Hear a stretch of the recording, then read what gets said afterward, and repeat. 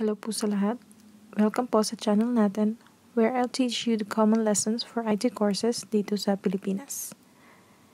Ang pag-uusapan natin ngayon is about database. Since this playlist is all about MySQL, dapat alam din natin ang mga principles and terms behind this. Una sa lahat, ano po ba yung tinatawag natin na database? When you say database, this is just an organized collection of data for faster insertion, retrieval, update, and deletion. Dati, pag nagsisave ng data, all we can think of is paper, folders, and organizers. Pag may kailangan na information, we scan through these documents, which we all know takes a lot of time and effort. Sa ngayon, may mga offices and institutions pa rin na may paper-based data, but for backup purposes na lang nila. So to eliminate such efforts on managing data, nagkaroon tayo ng database. Kahit saan may database. Meron sa mga mobile apps, maybe to store location or pick-up points gaya ng Uber and Grab. Or mobile games to store your level and scores. Shopping sites like Lazada or Shopee also use database para sa list ng products nila and its prices.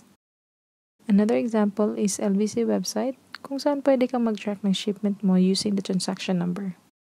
Best example sa usage ng database ay yung mga airline companies like PAL or Cebu Pacific. Dito, pwede kang mag-book online ng flights and pwede ka rin mag-check-in online. Ngayon, alam na natin ano ang gamit ng database. Pag-usapan naman natin paano natin mamamanage yung data natin. When you say manage, ito yung kung paano tayo mag-save, mag-edit, mag-retrieve, or delete ng data. Dito na papasok si SQL, or some authors say it's SQL, or Standard Query Language. This is the language used to manage data. Itong nakikita nyo is an example of SQL syntax. Iba't ibang DBMS or software, iba't iba din yung syntax na accepted.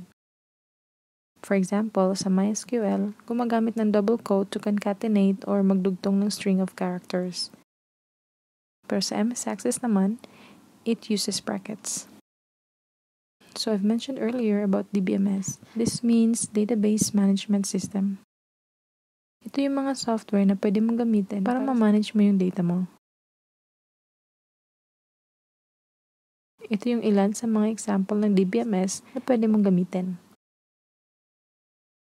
So, iba't ibang company, iba't ibang software din ang ino-offer nila. Pero sa lesson natin, we will use MySQL from XAMPP or XAMPP. In the next lesson, I will show you how to download and install XAMPP.